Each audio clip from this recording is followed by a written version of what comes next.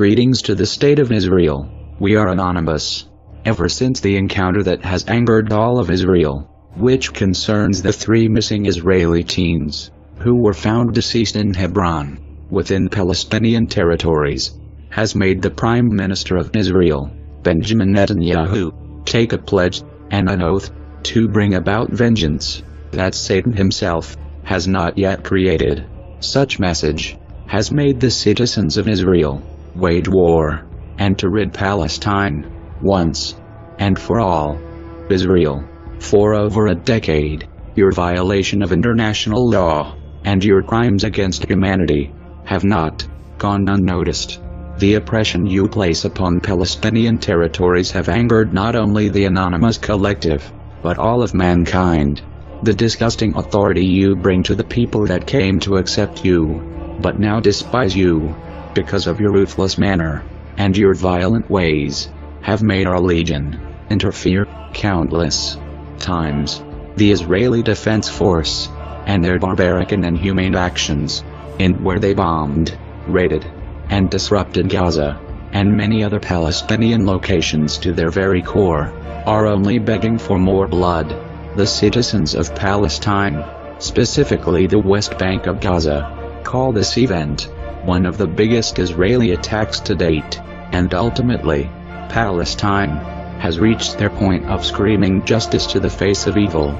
Instead of organizing an investigation that would lead to the perpetrators of this heinous act that led to the death of the 3 Israeli teens, Israel insisted an all-out collective punishment attack against Palestine. During this time, revenge attacks against Palestine grew rampant. One such case was a 17-year-old Palestinian boy, Mohammed Abu Khair, was kidnapped by the citizens of Israel. According to autopsy reports, they forced him to consume gasoline. They then burned him alive.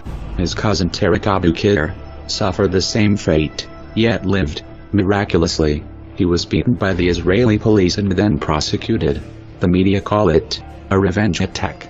We call it genocide, ethnic cleansing. Many events such as these have occurred countless times all over the so-called occupied territories. The IDF has killed 9 Palestinians in search of the 3 missing Israelis. Over 250 Palestinian citizens were prosecuted under false charges, and scores of people injured over IDF raids and non-strategic bombing runs. In short, over 600 innocent Palestinians have suffered the wrath of Israel. The numbers continue to rise each hour.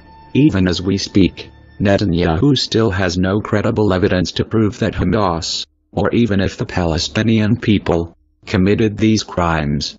An anonymous council was immediately organized to combat this situation. And for over a week and a half, we came to a conclusion. We've been fighting Israel and their terrorist state for over 4 years, and we have not grown weary or tired. It has only made us stronger.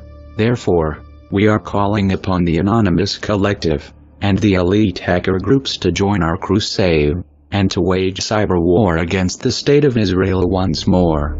This Friday will be a day in where Israel will feel fear tingling in their servers and homes. It will be a day of solidarity and resistance. Diplomacy has never functioned with Israel, and cooperation with the American-Israeli Public Affairs Committee has only made its terroristic military advance further. Palestine will be liberated, and Israel will suffer the same fate Palestine has been suffering for decades under their brutal and savaging regime.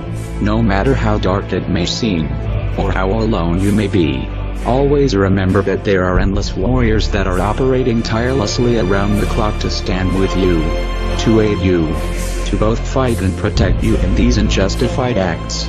We are anonymous. We are legion. We will never forgive. We will never forget. To Shimon, Netanyahu, and all Israeli governmental officials, you will not escape our chaos. Expect us.